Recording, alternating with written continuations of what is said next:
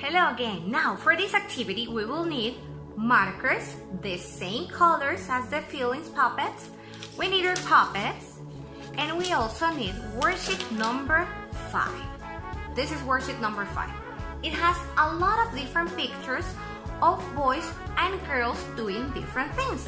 Let's go one by one. Look at the first one. There is a boy crying. Oh no, he feels sad. Now look at this one. This boy seems happy. He's playing with his dog. Oh, look at this girl. Something happened to her because she is really angry. Yummy! This boy is eating an ice cream. We have a girl over here that is running, and look at her face.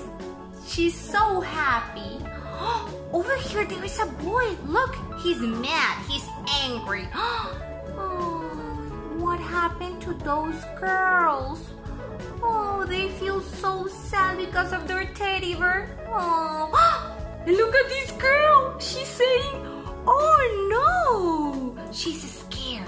Now, we are going to circle the pictures with a specific color. Pay attention to this.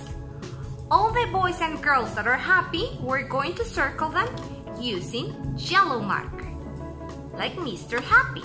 So I open my marker and I need to find the boys and the girls that feel happy. Let's see. She seems happy. So I circle. Let's see, who else is happy? Oh, the boy that is eating the ice cream. Yummy. There it is. Who else is happy? Oh, the boy with the puppy. Very good.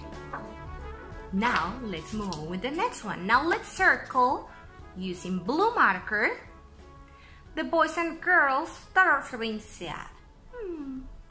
I take my blue marker and I circle the ones that look sad. Oh, he's very sad. He's crying. Oh, no.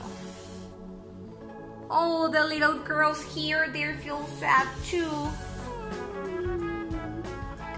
Now, the next one is angry. On angry, we're going to use red. So take your red marker and circle the boys and girls that look angry. Oh, she's really angry. Look at him, he's angry too. There it is.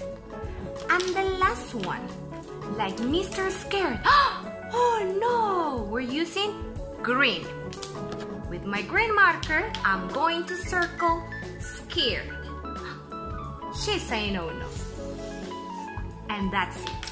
This is the worksheet that you have to send me for today. Don't forget your puppets tomorrow. Bye!